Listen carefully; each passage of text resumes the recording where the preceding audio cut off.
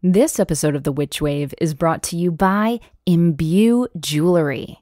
Imbue is a jewelry workshop in Port Townsend, Washington, where you can make a piece of jewelry with your own hands and imbue it with your own personal meaning, memory, intention, or spell.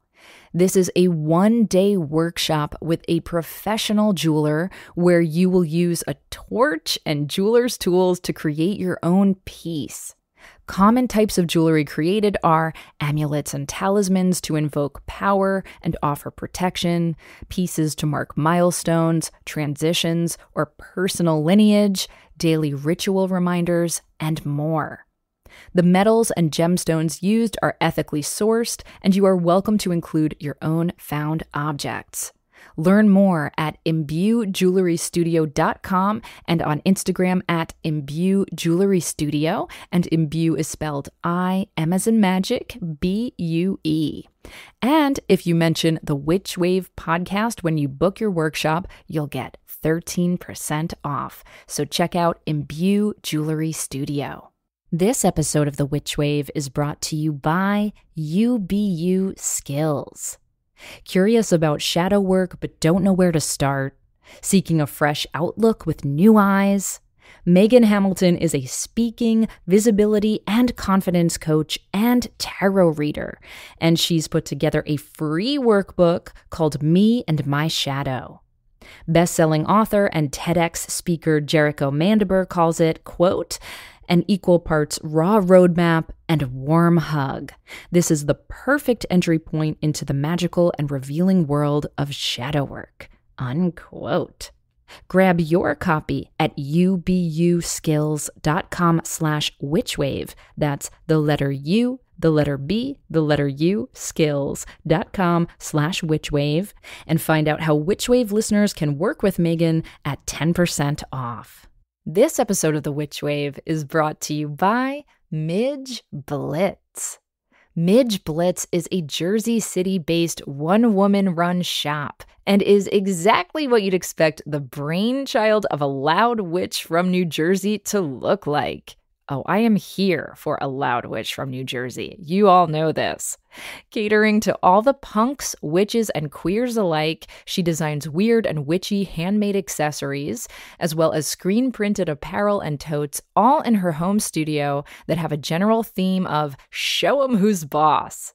Her most popular designs include things that say, all of us feminist witches, hex all fascists, and be gay, do witchcraft, to name just a few. Slogans like that pair well with her many accessories, including buttons, hand-illustrated brooches, patches, keychains, and her favorite, hoop earrings with eye charms hanging off of them. And you, lucky Witchwave listener, can get 15% off at her website, shopmidgeblitz.com, by using offer code WitchWaveSentMe. That's shop, M as in magic, IDGEBLITZ.com, and use offer code WitchWaveSentMe. The world is filled with bewitching people, and you might be one too. Welcome to the podcast where art is magic, magic is real, and reality is stranger than dreams. I'm Pam Grossman, and this is The Witch Wave.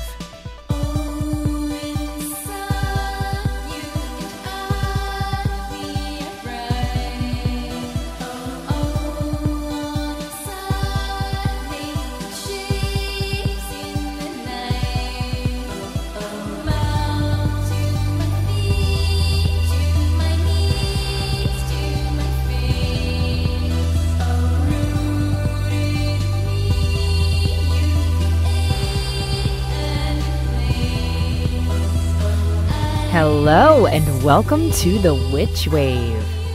Ooh, spring is springing. I'm recording this from our little house in the mountains of upstate New York, and the daffodils are daffodilly-dallying, and our star magnolia tree is popping off. I love this time of year for reasons both natural and supernatural, because we're about to enter Taurus season. And this is said to be a time of pleasure and luxury and sensuality, as well as there being 2 deeply magical holy days on the pagan wheel coming up. And of course, I am talking about Hexennacht, or, Purges Night, most commonly known as Witches' Night, which takes place on April 30th. And this is the night before Beltane.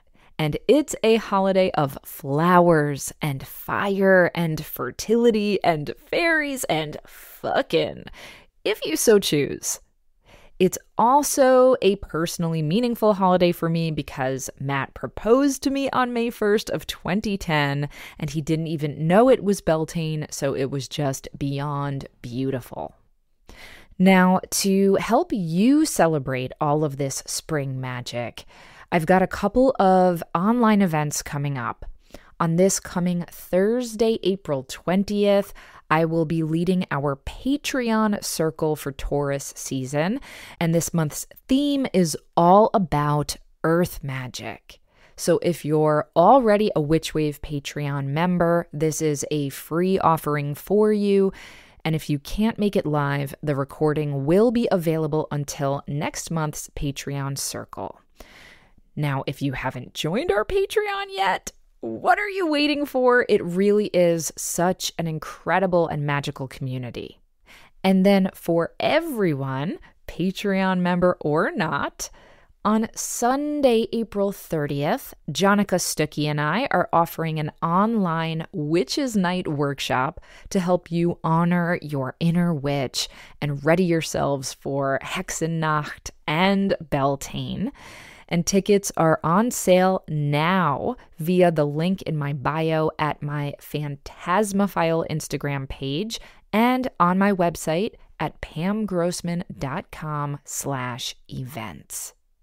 I really hope to see you at one, or dare I say both, of these online offerings. They are going to be supremely scrumptious, and I am incredibly excited for them. Now, because we're about to enter Taurus season, I've got the body on my mind. That turn of phrase makes me laugh. But witchcraft, as I am very fond of saying, is an embodied practice. It's a practice of generating energy and feeling sensation and deepening our connection to the world around us, as much as it is also about the spirit and visualization and manifestation and all of those other good things. And being in my body and taking care of my body hasn't always come naturally to me, and it still doesn't. I have 0 earth in my astrological chart, okay? I am very airy and very watery, and so I've had to make a concerted effort to ground, to nourish, to pay attention to my physicality as much as I do to my thoughts and my emotions. And a big piece of this for me has not only been about trying to spend more time in nature and feed myself well and get exercise, but also in realizing that mind, spirit, and body are not these separate entities that need to be addressed individually, but rather that by addressing and taking care of my body, I am also simultaneously taking care of my spirit and my mind.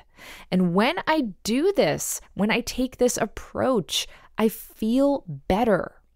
I'm healthier physically, but that increases my vitality and lowers my stress and makes my magic feel steadier and stronger and brighter. And as I've gotten older, I've come to really value teachers and witches and therapists, oh my, who have this more integrated approach. I have a therapist now who is a practicing Buddhist. And so in addition to a lot of the talk therapy that we do together, she also provides me with meditations and exercises to help me regulate my entire system and calm my body down. Because as we know, the stress and trauma that we carry with us affects us physically and vice versa. So I've been trying to be a better friend to and caretaker of my body, and to try to approach my healing, my strength, my health, my magic as all part of one system. And so over the pandemic, when I started to get request after request after request from several of you darling listeners for me to have a witchy therapist on the show, I knew that I wanted to feature someone who approached therapy from an emotional perspective, yes, from a spiritual perspective, yes, but also from an embodied perspective, yes, yes, yes. And I could think of no better person than today's guest, Andrea Gutiérrez-Glik, whose Instagram handle for her very popular account is Somatic Witch.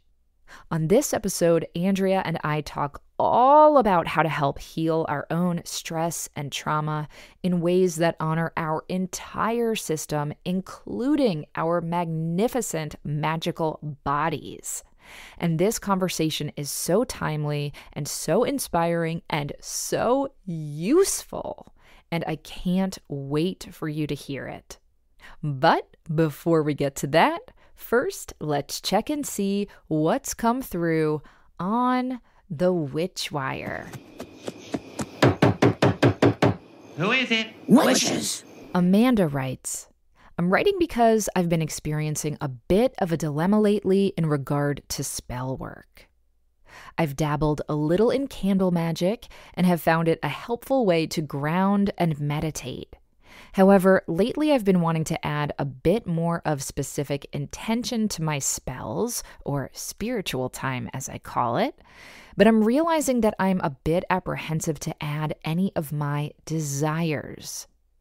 First, because I'm just a bit scared that I will unintentionally mess with the ominous plans of the universe, like a butterfly effect scenario. Second, I'm having a hard time even knowing what I want. I want what's best for me and what's best for others, and I keep thinking, well, I can't even know what's best with my limited human insight. There's also a part of me that feels selfish for asking for something specific. I should have mentioned that I am the typical indecisive Libra with anxiety. I also have a history of religious trauma, so I'm sure that is playing into things too. I'd treasure your advice on ways to come up with a clear intention, as well as your thoughts on being apprehensive to disrupt the plans of the cosmos and the gods and the guides. Thank you. Hello, Amanda. Well, this is a multi-pronged question, so I'm going to do my best to answer it as best as I can, but also as succinctly as I can. And I do want to acknowledge that we've gotten similar questions like this over the years, but I feel called to answer this again. Now, something I've learned about anxiety, as someone who lives with anxiety myself, is that it is as much a physical experience as it is a mental one. And I talk about this very thing in much depth with today's guest, so make sure you listen to the whole episode, but I'll just say briefly here for now that if you can get out of your head when you find yourself sort of worrying and catastrophizing and focus on your body, it can help, if not eradicate, the anxiety altogether in that moment, or at least bring it down from a boil to a simmer. So before doing any sort of spell work, you can do the things you do to prepare by casting your circle or lighting your candle. But I also really recommend taking big, deep breaths. Maybe even meditating for a few minutes. If you can take a cleansing ritual bath or shower, that will also help shift your energy and help calm your body down. And this can be immensely effective too.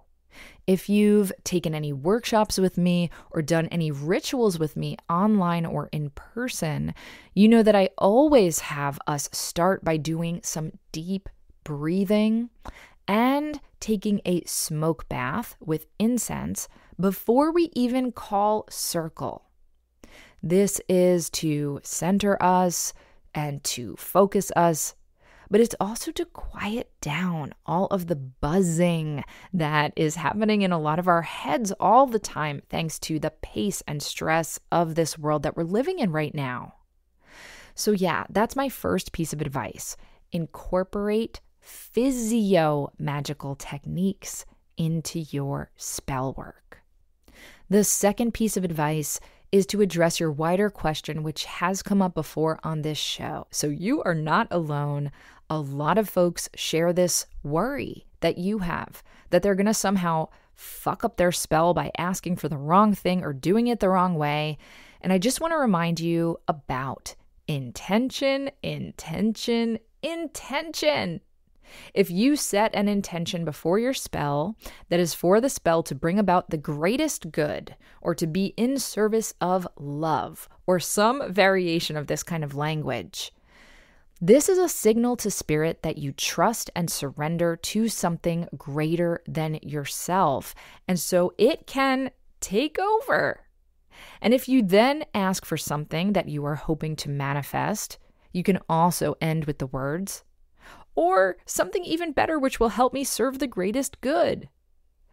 This is also why I usually tend to focus my spell work not on an exact request or a specific request, but rather on a broader intention or a series of broader intentions.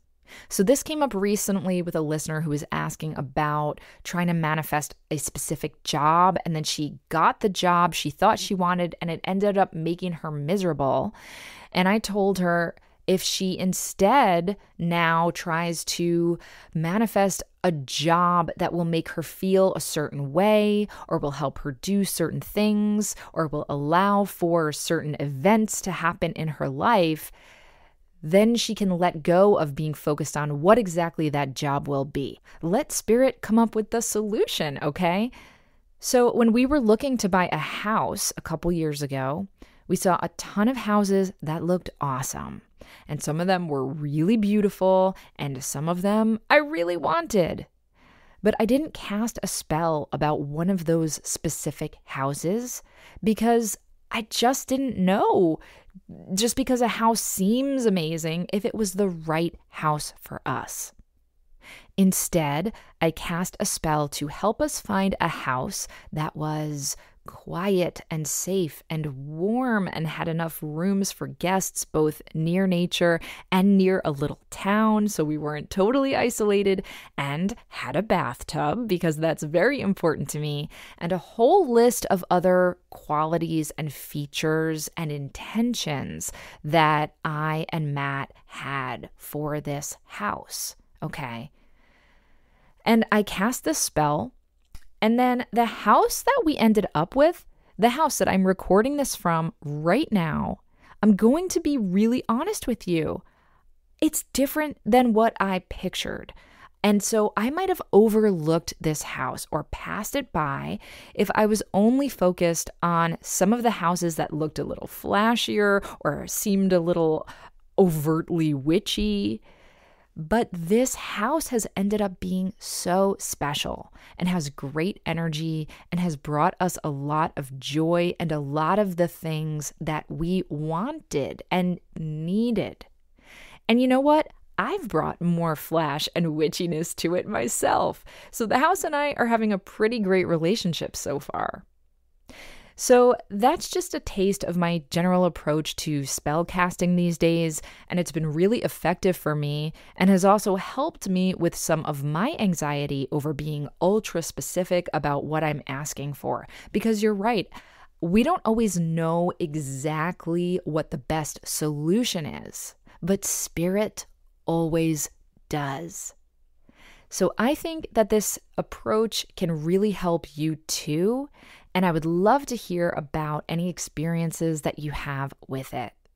Thank you so much for your question, and keep me posted. Now, on to my guest. Andrea Gutiérrez-Glik is a therapist who specializes in treating trauma, PTSD, and CPTSD for women and queer and trans folks using EMDR, IFS, and feminist therapy practices to help clients come home to themselves.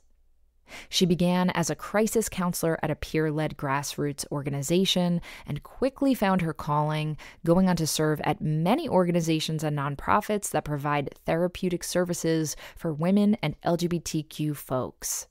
Over the years, Andrea has been able to serve the LGBTQ+ feminist, sex worker, and survivor community in many capacities as a trauma therapist, sex educator, facilitator, intake coordinator, and community organizer, and more recently, a career coach. Andrea received her LMSW in 2017 from Hunter College School of Social Work and her LCSW in 2020. In 2023, she became certified in EMDR. Her ultra-popular Instagram account, @SomaticWitch, also provides followers with advice and insights around integrated healing. She is proud to be an out queer lesbian therapist and currently lives and practices on occupied Osage, Sioux, Kaskaskia, and Kickapoo land at the confluence of the Missouri, Mississippi, and Illinois rivers. She sees clients in St. Louis, Missouri at Empowered Spaces. Andrea joined me from her home in St. Louis via Zoom.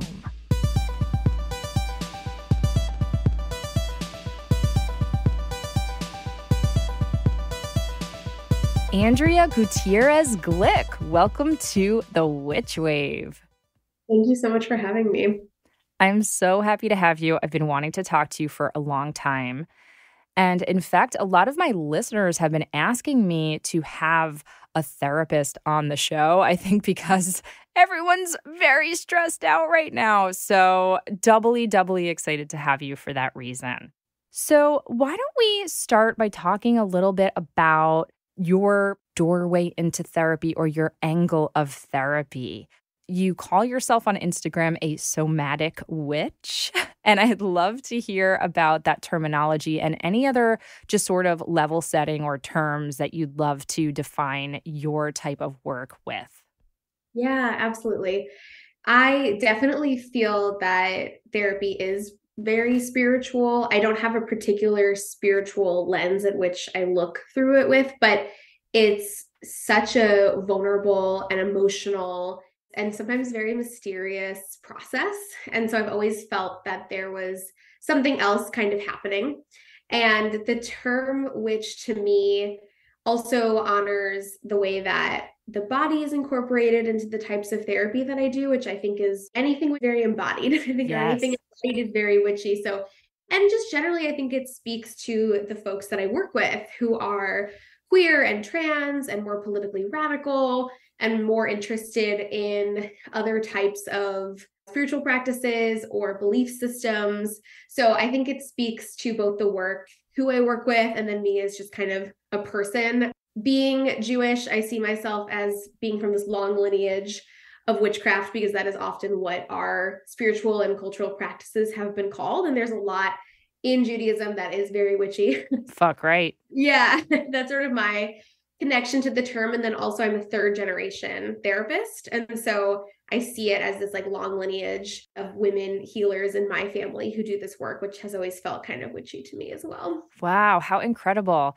Now, the word somatic, I'm familiar with it, but I'd love to hear your definition just so our listeners know what we're talking about. Yeah, definitely. Soma means of the body. So it's really just incorporating our physical bodies into our healing, which I think is always happening anyways, even if we're not naming it, even in talk therapy.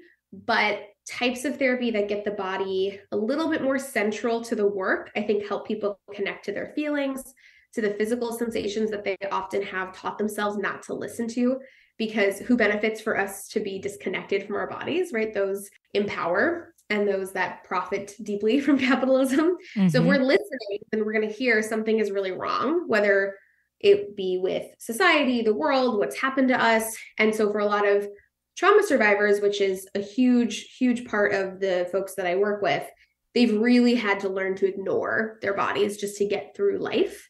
And that's both from being in communities that are more marginalized, and then also just having experienced trauma. And so much of what trauma does is take us outside of our bodies as a way to get through it. So somatic therapy really helps us reconnect with our bodies after trauma, or even just generally speaking, connect with our bodies in a society that really doesn't give us a lot of opportunities to do that and really doesn't even want us to do that. So when you're talking about incorporating the body into therapy, I know there are so many different modalities for that. And there are literal body workers who will like touch your body as you're talking, whether that's like in Reiki or other kinds of energy work. My understanding is that's not necessarily what you're doing. You're not necessarily touching other people. It's more about teaching them new skills or tools to be more embodied in their own life. Is that right? Yeah, definitely. It's definitely not touch in my practice, but it is getting the body on board with the processing of trauma. So I do EMDR, eye movement desensitization and reprocessing, which uses bilateral stimulation of the body to process trauma and really focuses on our brain's inherent desire and capacity to process trauma and make it part of our story versus at the front of our brains all the time. So that type of therapy, the way that it incorporates the body is we're not just talking about what happened to us. We are letting our body's natural somatic processes of healing and meaning making happen. It's a lot slower than just the talking. So it really like slows folks down. And then the first phase of any trauma treatment is going to be stabilization. So you're not going to walk into, hopefully, a new therapeutic relationship and go straight for the worst thing that's ever happened to you. You're going to spend time figuring out, how is my body responding to stress and trauma? Maybe it's through dissociation, maybe it's through anxiety, maybe it's through substance use. And what are some other ways that I can support my body in feeling safe in the here and now that maybe help me feel more connected to other people, more connected to my authenticity?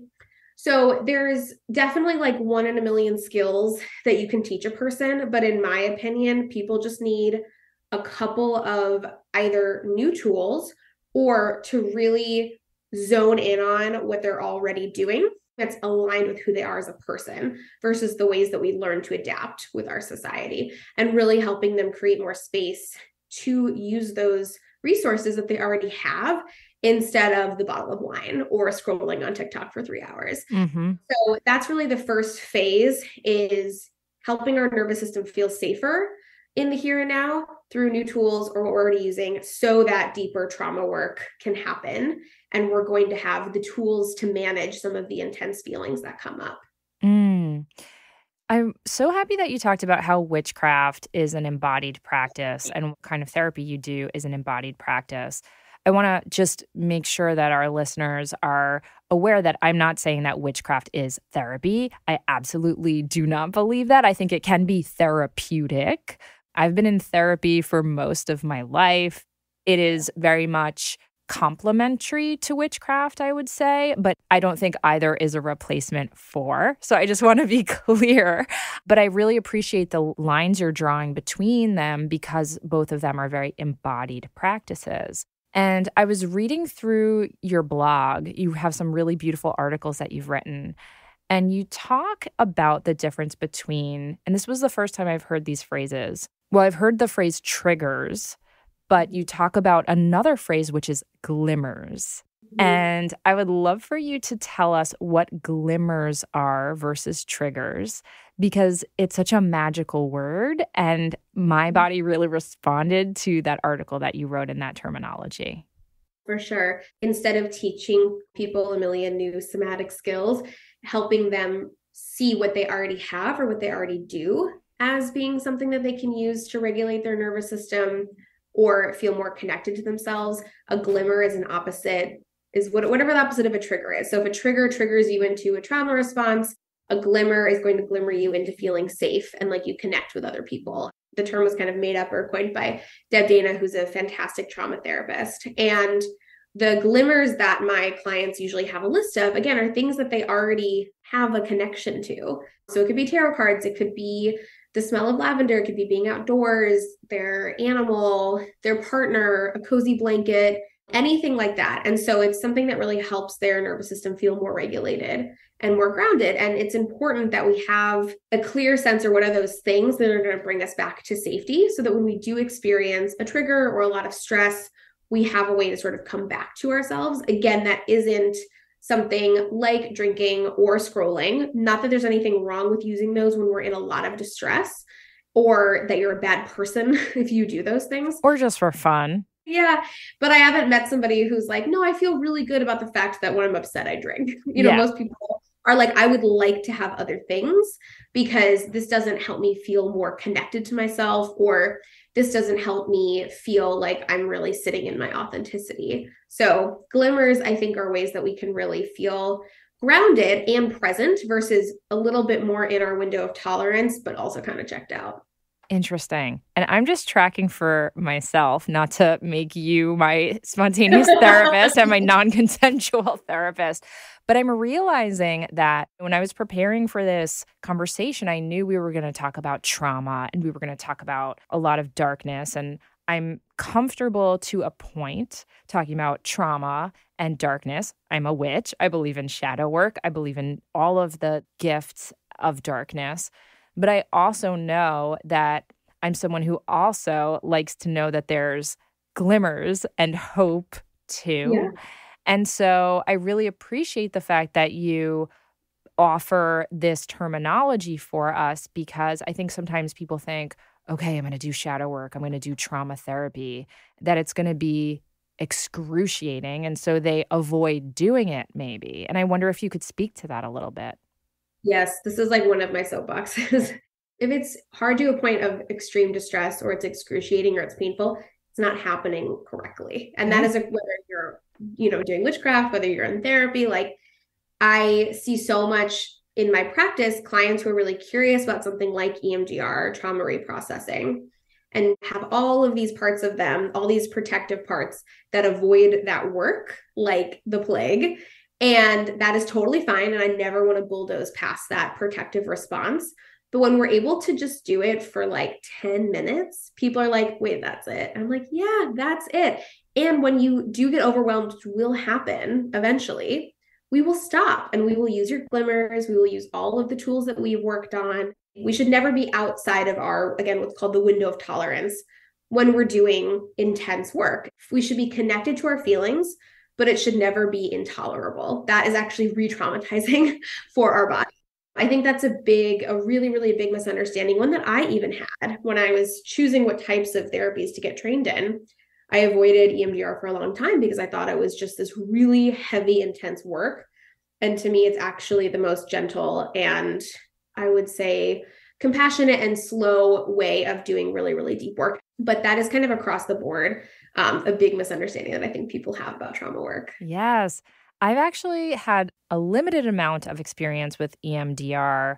I've had so many therapists at this point, but I had a therapist many moons ago. She was fabulous and also such a character. She was in her 80s and such a character. And I came into therapy one day, this is probably 15 years ago now, but she had a disc man waiting for me on a chair. And even back then, a disc man was like a very old tech, but my 85-year-old therapist is like, oh, here's a disc man for you. And so this was more of like a sound-based EMDR, which I found really interesting. And there were different beeps happening in my ears as I was kind of retelling these stories of trauma that I've lived through. And it was pretty amazing. So I'd love to hear a little bit more about how stimulating both sides of your brain, I guess, or your body helps you metabolize some of this trauma. Yeah, and you're going to love this, Pam, because this is really witchy and it's highly clinically tested and evidence-based. So it's one of those things where it's like, it just does work, Yes.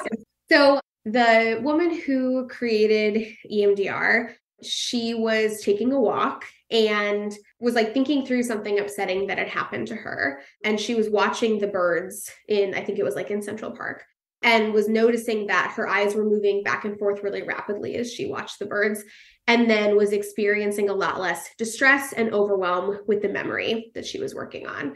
So she was sort of curious, like, I wonder if there's something to this like back and forth of the eyes that is regulating for the body or that stimulates something in the brain. And her name was Francine Shapiro, perhaps another Jewish witch, right? Hell yes!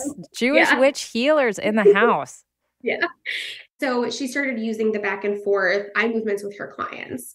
And there's so much more to EMDR than that. So I never want to say like, it's just that.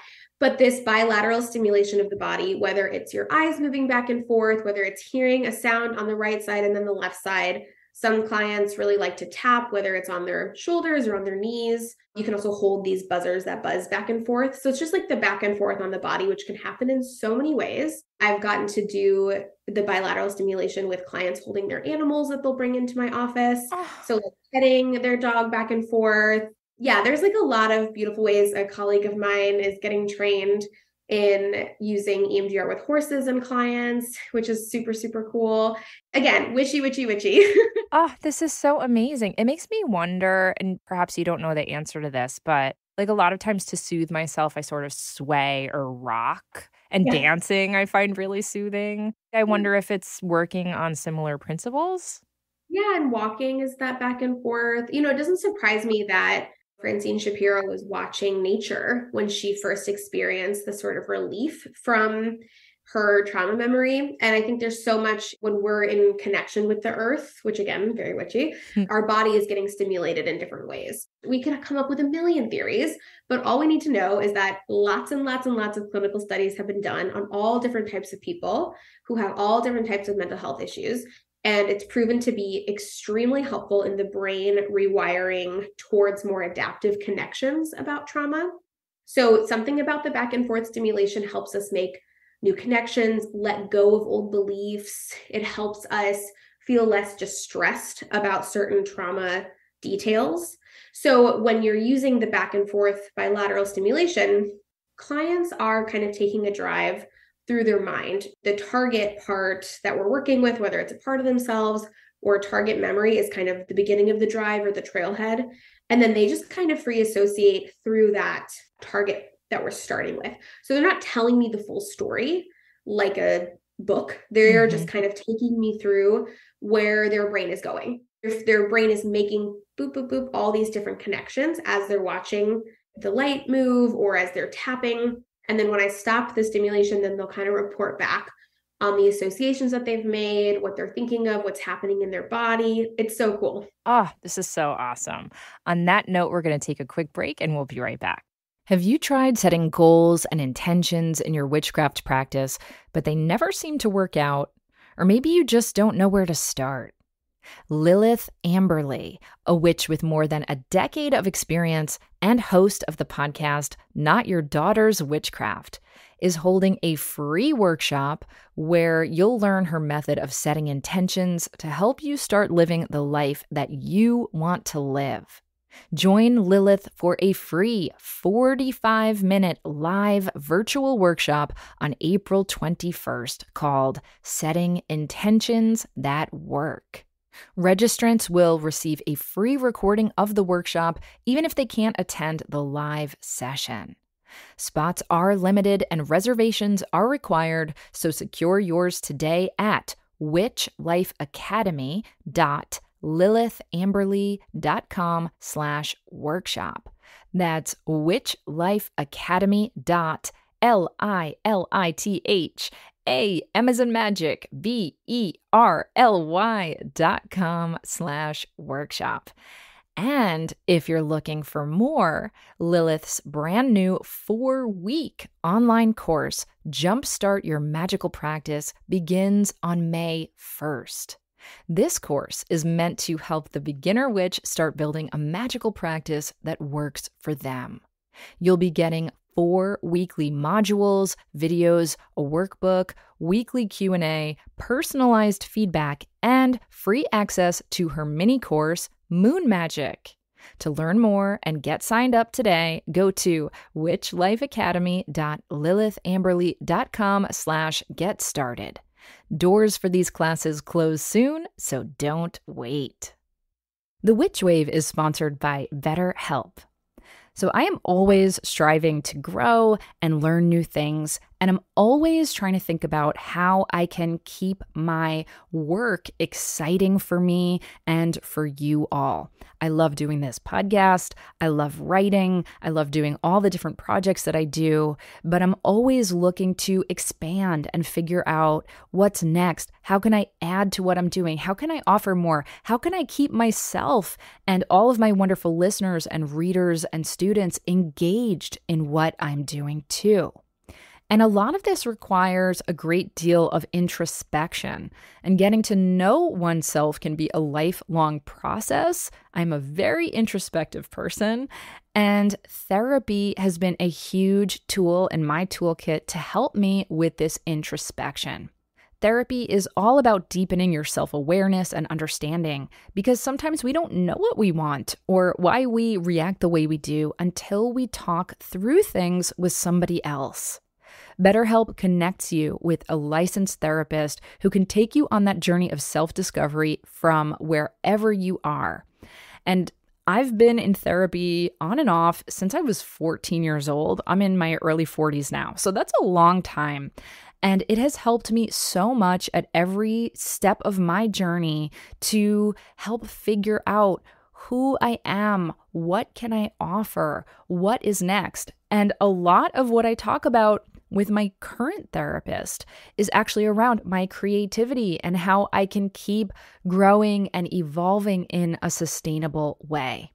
Therapy has been helpful for me in learning positive coping skills for when those times get stressful. It's helped me learn to set boundaries, and it's empowered me to be the best version of myself. It's not just for those of us who've experienced major trauma or major rifts in our lives. Therapy is also beneficial to help us figure out, how can I navigate my life in a way that's the most prosperous and healthy and joyful so I can keep going and keep growing. So if you're thinking about starting therapy yourself, give BetterHelp a try. It's entirely online. It's designed to be convenient, flexible, and suited to your schedule. And all you have to do to get started is fill out a brief questionnaire to get matched with a licensed therapist. And you can switch therapists at any time for no additional charge. Visit betterhelp.com/witchwave today to get 10% off your first month. That's betterhelp.com/witchwave. Hi, Witch Wavers. I have exciting news. At long last, we have some new Witch Wave merch available for you now through TeePublic. We decided to go with TeePublic for our new Witch Wave merch because it is a print-on-demand site, which means you can get different variations of the Witch Wave logo printed on t-shirts, mugs, totes, stickers, magnets, notebooks. Oh my gods, the sky's the limit. And the shirts come in different styles and fabrics and colors and are available in sizes small through 5XL, so you can order whatever you'll feel you're most magical in. So head on over to witchwavepodcast.com/shop. Welcome back to the Witch Wave. Today I'm speaking with Andrea Gutiérrez-Glik. So you brought up a few moments ago the idea that nature is incredibly therapeutic. And I'd love to dive into that a little bit more. I think listeners are probably familiar with the concept of Shinrin-yoku, which is this Japanese phrase which means forest bathing. And it's this idea that if you're like walking under trees, you actually feel better because trees literally emit some kind of chemical. It's not just oxygen, there's other kinds of chemicals that calm the body down. We have this very interrelated relationship with nature. And I would love to hear you expand upon why nature can be so healing, or spending time with nature can be so healing. And not just for people who live by the ocean. It can be accessed at any time in any place, right? Yeah, absolutely. We're biologically meant to be in relationship with the earth. And I think so much of what we see getting built, whether it's, forest bathing retreats or this kind of cabin, is really just a way of trying to get people back to what was every day. And for so many people in the world and everywhere is just existence. It's just like every day I'm outside for 8 hours, or every day I'm outside for at least a couple of hours.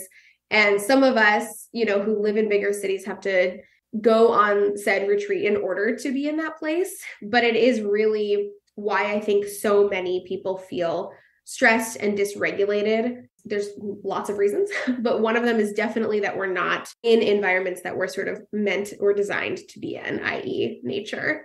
And when we are in nature, we are outdoors of any type, we're not maybe even there.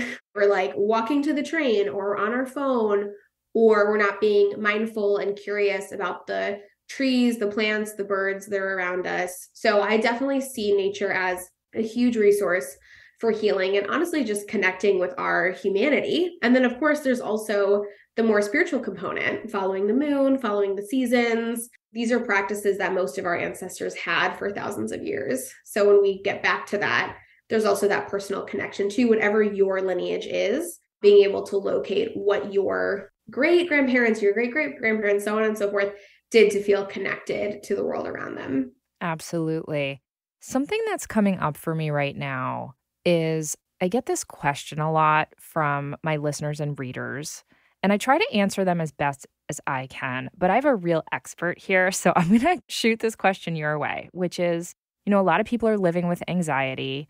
I'm someone who has to pretty actively manage my anxiety.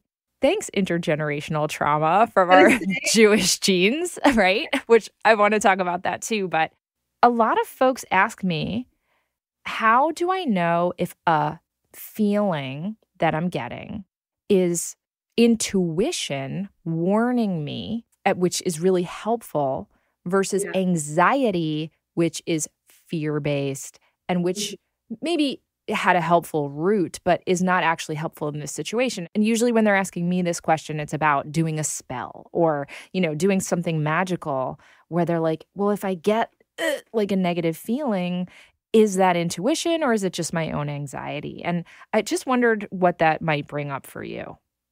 Yeah, I would be so curious what part of themselves is bringing the intuition forward. So when they get that feeling in their body or when they hear that voice that's like, "Ooh, I wouldn't do that," what's the image that goes with that voice, or what part of themselves kind of lives in that part of their body? So for example, if it's like, if I feel it in my gut, it's real and I need to listen.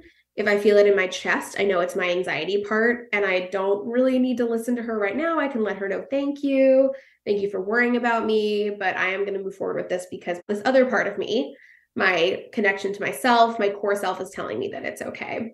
So I think like being curious about where it's coming from, both physically, and then also, is the words that warning is using, are those words that your core or authentic self likes to use, or are those words that might be more connected to an anxiety or even more of a legacy burden from past generations? Like I often experience fears that are not grounded in my lived reality. I am generally safe on a daily basis. That's because of privilege. That's also because my ancestors got my lineage out of an unsafe situation and to a more safe situation. So when I get messages about life or death, sometimes I need to sit with that and say, is that me or is that my grandma? Is that me or is that my great-grandfather? Like, where is this coming from?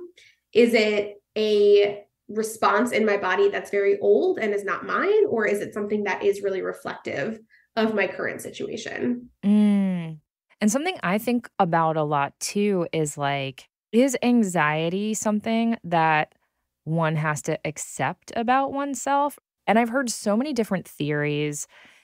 Something that we talk a lot about on the podcast, just because I love it so much, is this idea, it's very Buddhist, called having tea with your demons. This idea that like when these fears come up, instead of just trying to like bat them away, to like give them a little bit of time and space and say thanks for sharing and kind of befriend them as opposed to trying to squelch them. But in my own life, I'm always like, is there a version of myself where I'm just like not anxious anymore? Or is this just who I fucking am? You know what I mean? And I'd be so curious what you think about that. I know that's such a big question, but. This is where I love to get into genetics, which is that anxiety is one of the most inheritable, the gene that holds those traits. It's very inheritable. It has like something like a 30 or 40% heritability rate. So there we go. There we go, right? There it is. But there's also the nurture aspect. So it's definitely genetic. It's definitely the conditions of the world that we live in. It could be personal experiences that someone or you has had. It could be adaptations to the environment, to your parents, right? I have to be kind of vigilant or on guard in this way to make my parents happy or keep myself safe from my family or in the world. So it's all of those things at the same time. If someone's ever like, it's just genetic, or it's just because of your childhood, or, all those things, it's like, well, it's probably a lot more complicated than that. It's probably all of the above.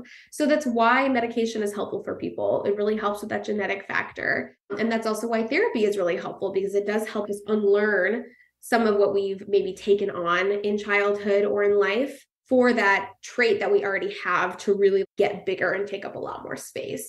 But that compassion for that part of ourselves, just as you were saying, having tea with them, loving on them.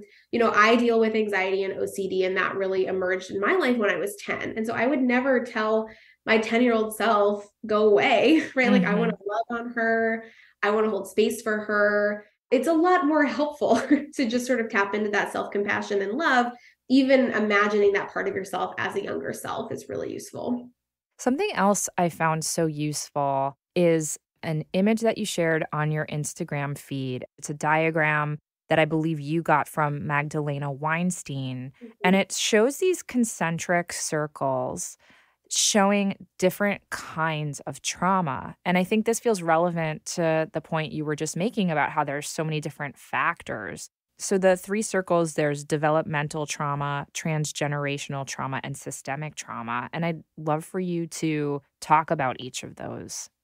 Yeah, absolutely. I've heard a lot of criticisms of the current way that trauma therapy is existing, where it's like, well, if we just call everything trauma, then nothing is trauma. And, it could be as simple as like, somebody looked at me the wrong way and now I'm traumatized. And I'm always like, that's really not helpful. Let me just say, all right, I'm happy we're on the same page here, because I love therapy. It has helped me so much, but I do feel like people have taken some of these words that have real meaning and then they're overusing them a little bit. Like for me, the word trigger, I'm like, that's actually a real thing. Just because something you don't like it or it makes you a little uncomfortable, that's not a fucking trigger of trauma.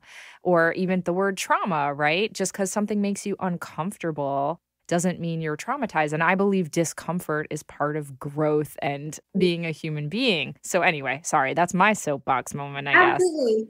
And unfortunately, because I agree with everything you just said, who ends up using that argument though are people who don't want to face the lived realities of people that deal with systemic trauma. Yes. So there's that part of it. And then there's also the part where I see a lot of folks with a lot of privilege overuse certain terms about daily life stress or things that are activating to them. So there's sort of like 2 camps in there. There's like people who use it to oppress, to be like, nothing is trauma, get over it, pull yourself up by your bootstraps. And then there are people with a lot of privilege who overuse these terms instead of sitting with themselves. Maybe it's dealing with their own privilege, dealing with their anxiety, so sort of co-opt some trauma therapy language because that's what feels safe and comfortable for them, which I understand, but it can take power away from people who have experienced major trauma. So what I really like about that diagram is that it shows all of these different types of trauma that we can experience, so that when people say, well, if trauma is everything, what is it? It's like, well, it's this, right? It's generational. It's what we carry in our bodies. It's experiences that we have that are traumatizing. And then it's also the sort of lived reality of living within white supremacy and capitalism. So it's all of those things. And typically people who have less access to resources and are not seen as human in our world have more trauma than people who have more privilege and more access to resources. Does that mean that if you have those things, you can't be traumatized? Absolutely not. But I think we're starting to see more of a conversation about, growing up in poverty is an enormous trauma. Yes. Being scared that you're not going to be able to get your child hormones for their transition, that's actually a trauma that your family is going through, versus just looking at it as, a political reality. It's a political reality, and it's also traumatizing. Yes, yes. Thank you. That's really, really helpful. Speaking of hormones and, what's happening specifically in the LGBTQ community right now, because we have a lot of listeners who identify as queer and across the gender spectrum. There's a lot of trauma already, but this is a specifically traumatizing moment in our country with all of these anti-trans bills and anti-drag bills and book banning and don't say gay in Florida and all this terrible shit. And so I wondered if I could invite you to address any folks who are experiencing this political moment as triggering or as traumatic, and if there are things that they might be able to do if they can't see someone like yourself to try to, I don't know, ground or soothe themselves in this moment. Yeah, absolutely. I mean, I think just that self-validation of this is a trauma that I'm going through, whether you live in a state where this impacts you or not, you're still watching other people who are like you in your community go through this. You're also like, are they going to come for me next? Just that our body is designed to keep us safe from external threats. So all of those real triggers people are experiencing, that is their nervous system trying to keep them safe, keep them on high alert, keep them aware of what's going on. So if you feel like shit, right? If you feel scared or shut down all the time, that is your body trying to do its job. And so what do we do to not feel that way all the time? Because our bodies aren't wrong. We're like, oh, it's fine. Everything's safe. It's all in my head. Like, no, this is real. But I really find that when we're able to connect with other people, be in community with other people, when we're able to experience compassion for ourselves, and when we can locate experiences of feeling free, feeling freedom in our body, freedom in our gender, freedom in whatever, that is sort of the balm to this oppression. And this is how people at the margins have survived for thousands of years, right? We have so many stories in our own lineages of communities that we belong to, of everything was on fire and we still blank, right? We still danced, we still ate, we still fucked, we still found ways to be in relationship with each other. And so that is really the answer, whether it's at a protest or it's going out to a drag night, or it's going to a queer 12-step meeting, or it's having, a Seder with your queer chosen family. Like, this is the balm, is being with others in community and really giving our bodies a chance to feel free versus so stuck, trapped, and oppressed. Witchcraft is a great way to feel free. Definitely sex or movement is a great way to feel free. So if we can just sort of give our nervous system opportunities to have other types of experiences, it can kind of balance that out. This isn't, again, like a new idea. This is like how people who have experienced oppression and violence have survived. So this is what we do. Yes, yes, yes. On that note, we're going to take another quick break and we'll be right back. So by now, I love Wiser Books, and I'm really excited about one of their newest publications, which is called Heal the Witch Wound by Celeste Larson. Heal the Witch Wound is a book that's a practical guide for modern witches and healers, full of rituals, journal prompts, visualization exercises, and other tools to overcome the witch wound, which is described as a collective, intergenerational psychic wound that has scarred people, mostly women, for centuries. Heal the Witch Wound is a witchcraft healing book with feminist overtones, guiding modern witches on the path of healing their own witch wound. The book unfolds in 3 parts. Part 1 journeys back into the burning times. Part 2 is rooted in the present moment and explores the most common signs and symptoms of the witch wound. And Part 3 branches into the bright and brilliant future, offering an abundance of practices, both magical and mundane, to help heal the witch wound. And that includes step-by-step rituals, exercises, journal prompts, affirmations, visualizations, and other tools. Author Celeste Larson is a pagan witch, writer, ritualist, and esoteric business owner. She authors the blog Mage by Moonlight, where she writes about a range of esoteric topics, including folk magic, Norse paganism, polytheism, animism, ancestor veneration, ritual practice, magical self-healing, and more. Originally from Texas, Celeste currently resides in beautiful County Cork, Ireland. So go ahead and read her new book, Heal the Witch Wound, or check out her website at www.magebymoonlight.com or at Mage by Moonlight on social media. Black Phoenix Alchemy Lab is a specialty fragrance house currently celebrating its 20th year, now based in Philadelphia. Black Phoenix Alchemy Lab specializes in formulating body and household blends with a dark, romantic, gothic tone. And over the years, they've collaborated with so many of my heroes, including Neil Gaiman, Guillermo del Toro, and the Jim Henson Company. They continually return to inspirations drawn from history, mythology, literature, pop culture, and fine art, and they have a sister store called Twilight Alchemy Lab that creates oils blended and consecrated specifically for use in witchcraft and ritual magic. Keep up with their latest seasonal perfume releases by looking them up on social media. And Black Phoenix Alchemy Lab also now has a YouTube channel where they share scent reviews, announcements, and original video art. Perfume archives and customer reviews going back many years can be found at the fan-run bpal.org web forum. And of course, you can order all of Black Phoenix Alchemy Lab's decadent perfumes, oils, and more at blackphoenixalchemylab.com. Would you like even more Witch Wave? Do you wish you could hear from me and my other bewitching guests on a weekly basis? Then come join us on Patreon, where you'll get bi-weekly bonus Witch Wave Plus episodes, ad-free Witch Wave episodes, and detailed show notes for all. Rewards for some tiers also include magical merch and contests where you can win Witchly prizes each month, as well as early heads up about my workshops before they sell out. And all backers get access to our exclusive digital coven, where I lead monthly online rituals and where you can connect to a community of other wonderful Witch Wave witches around the world. So head on over to patreon.com/witchwave and sign up. It's a fabulous way to get more magic in your life and to support the show. Thank you so much.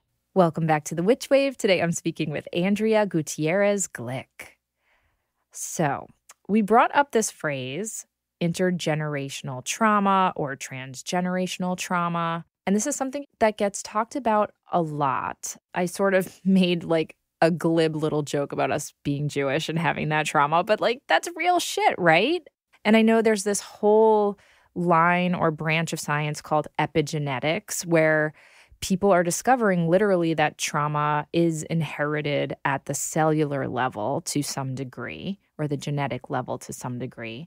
I'm also really interested in how that overlaps with like generational curses and witchcraft. I think they can be sort of metaphors for each other, perhaps. But what is your thinking about intergenerational trauma? What is your understanding of that, and what do you want people to know about it?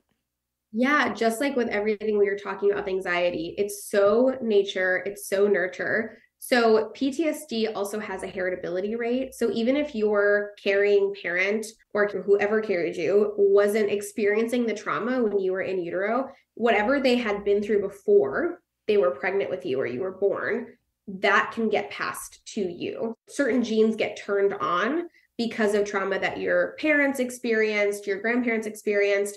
And then in the here and now, if you have certain adverse childhood experiences, certain genes can get turned on in childhood. So epigenetics also talks about your lifetime and how your earliest years or your experience in utero turned on certain genes or not.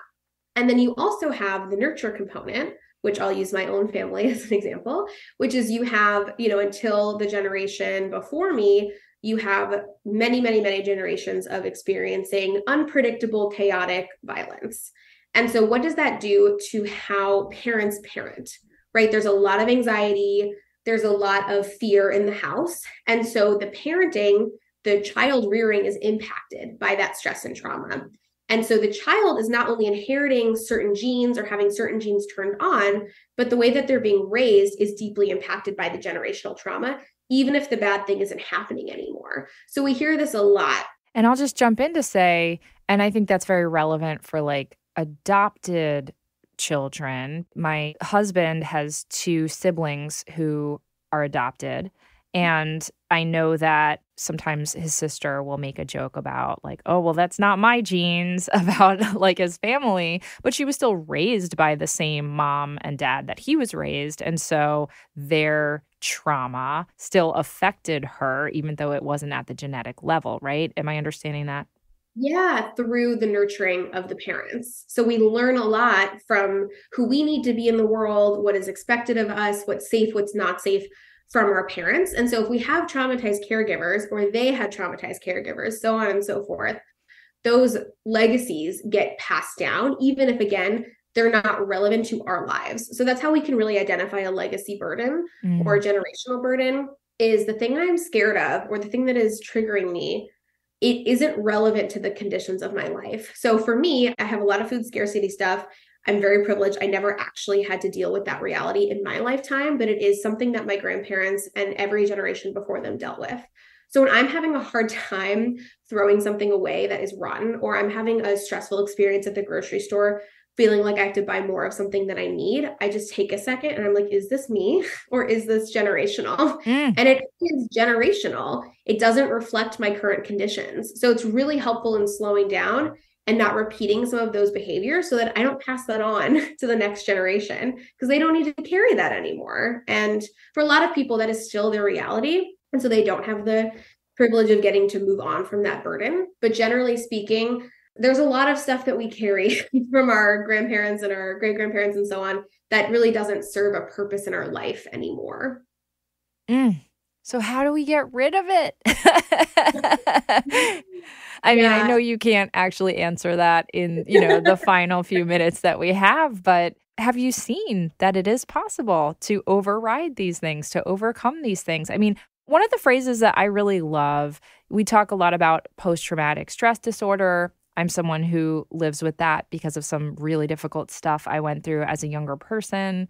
But I was recently introduced to the phrase post-traumatic growth, that like trauma can also grow us. It doesn't have to only keep us, smaller or calcified or scared, right?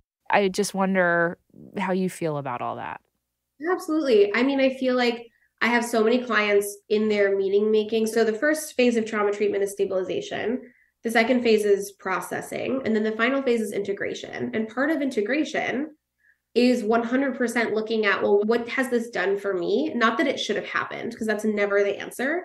But given what I've been through, how am I different in ways that are actually really helpful in my life or make me different than other people or have helped me find this person in my life or this career or this connection to something that I wouldn't have found otherwise. I am who I am today because of this. So it's really that weaving our traumas into our story of ourselves versus it being the hottest topic, right? Or the headline and more just like a page in our story. That's right there. That's what trauma therapy is. How do we unburden ourselves from generational burdens? I think is really having a lot of appreciation and compassion for how those traits kept our ancestors safe. And there can be a lot of, again, connection with ourselves and those who came before us, that appreciation versus carrying that heaviness. So in appreciating, we are kind of releasing at the same time. Like, I see how this kept y'all safe, and I also don't need to carry it anymore. That is so beautifully said. And what it brings up for me is I've gotten much deeper into my own ancestral magic. During the pandemic, suddenly I just got really into genealogy. I got way more into Jewish folk magic and talking to my ancestors, getting to know them. And like I said, witchcraft is not a replacement for therapy. And yet I found it really healing to speak to some of my ancestors and to like thank them for so many of the gifts that I've inherited, but also let them know like, you don't have to worry about XYZ anymore. So you don't have to make me worry about it anymore. And it's been so incredible to blend these different methods together along with that therapy I'm doing with my therapist. You know what I mean? Yeah, absolutely. And I use EMDR, but I also use internal family systems therapy with clients. And so we can identify parts of us that have kind of taken on these burdens from other generations or from trauma that we've experienced. So like for me, how this shows up in my life is I have this managerial part who wants to keep me working all the time, managing other people. There's no time for rest. I mean, literally, my dad to this day works 6 days a week, and like he's almost going to be 70. You know, like this is very generational, and I have taken that on. And there are certain parts of me that carry these burdens. Given the opportunity, they want to do something else, right? The manager part of me is tired. Like she wants to rest. She wants to be in nature. She wants to connect with my partner and my family. And so when I like slow down, I'm like, who is driving the bus of Andrea right now? Is it me, my core self, or is it this manager who I'm not demonizing because she took this on from what I had been through and what other generations had been through. And so helping her release that versus like shunning her, trying to get rid of her. So that's a really helpful frame to definitely to think about like, okay, what part of us is still playing out this stuff and how can we really help them let it go? Not just us, but the part of us that took that on. That is so helpful. And I'm making all these connections in my own life, which, you know, I don't need to make everyone listen to my own like therapeutic processing, but I really appreciate that. And I need to like definitely after we get off mic, unpack that a little bit more. That's really exciting. So even though we can't speak to every listener's specific experience or specific stress or hardship, what is universal right now is, you know, we're living in this time of political tumult. We're living in this time of racism and anti-Semitism and homophobia and transphobia and sexism, you know, which I will say always been there in this country, but it's roaring back in a very clear public way. Climate change, financial stress and economic stress right now. There's a fucking lot, let alone the 3 years and counting of this pandemic, which has been absolutely traumatizing. So I wondered if, as we're starting to wind down, if there are any, I don't know, bits of advice or wisdom that you feel called to share with people in terms of how they can cope, how they can start to feel a little bit better today and in the days to come. Yeah, absolutely. I want to go back to those words that I was using earlier about like, what do we do? How do we get through this? What is like the balm to this reality that so many of us live in? And I really believe that it is about community and compassion and freedom. Those are words that I use all the time in my practice. I use them with myself to be like, how can I get one or all of those things in my life right now? And that can mean so many things, but can we slow that down? Community, compassion, and freedom. Okay, good. Love it. Carry on. Yeah, that's it. I mean, that's being able to be in relationship with others. Community can also mean community with parts of ourselves. It can mean community with the natural world. It can mean micro communities of our neighborhood or other witches or, you know, being in queer and trans community, and then having compassion for the way that our body has survived, how it's keeping us safe right now, compassion for our previous generations, compassion for our anxiety part. All of that is so useful versus us continuing to internalize the voice of the oppressor and really shame those parts of us. And then freedom in our body, political freedom, sexual freedom, spiritual freedom. How can we really tap in to one of those or all of those experiences? What makes your body feel free, right? Because what is happening with all of these things that you named is we're feeling trapped and controlled and unsafe. A glimmer is the opposite of a trigger. It's like, well, how do we feel the opposite of what the world is making us feel right now? And that's different for everybody, but I think is huge. And what I think therapy's role is helping us have more of those experiences outside of the therapeutic office. So processing through trauma so that it's less scary to connect with other people. So it feels more possible to be compassionate to ourselves. And so that when we are feeling freedom in our bodies, we're able to connect with that sensation instead of being cut off at the neck and really not feeling what that's like physically. So just to unpack that even more, so that's what you think therapy is the most effective at doing is to help people almost like get out of their own way from preventing them from feeling those things or engaging in those things. Because it feels to me like a lot of what prevents us is like this self-protective thing. And those self-protective behaviors, like you said, they come from a good place. You know, they care about us. They are trying to keep us safe, but often they come down when they're not necessary, or there are ways that we can override them and not let them control us so much. Is that fair to say? Absolutely. And those protectors, they don't want to be protecting. They want to be doing something else. They also want to feel free. They also want to feel connection. So when we work with them, instead of overriding them, I'm going to force myself into feeling good in my body today, even though these protective parts of me are screaming like this isn't safe. We want to help those parts of us come along for the ride of healing versus bulldozing past them so that we can get to the good stuff. And when people are having experiences in therapy where they're feeling completely overwhelmed and like it is too much, it's probably also because these protective parts have been ignored. That's where we really want to get started. And then once everybody's kind of on board with the healing, a lot can happen. Yeah. One of the little like things I jotted down in my notes here is just, I think a lot about how people often they become as they get older. Not all people, certainly, but some people, they can get hardened, they can get bitter, they can calcify. And how my goal as I get older is to stay more expansive and soft and supple and more open.